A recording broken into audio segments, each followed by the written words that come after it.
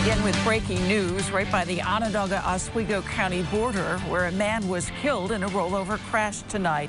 That call going out just after 6 along I-81 near the town of Hastings.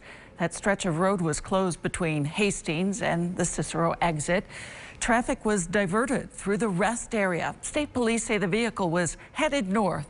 It went off the road, hit an embankment, and then flipped over. The driver was thrown from the car, which ended up on the southbound median. The man's name's not being released until family can be notified. We're told that speed was likely a factor. It appears the driver may not have been wearing a seatbelt. As of right now, there's no roadway conditions, and there was no reckless driver complaints called in that we know of. There was no witnesses that said otherwise.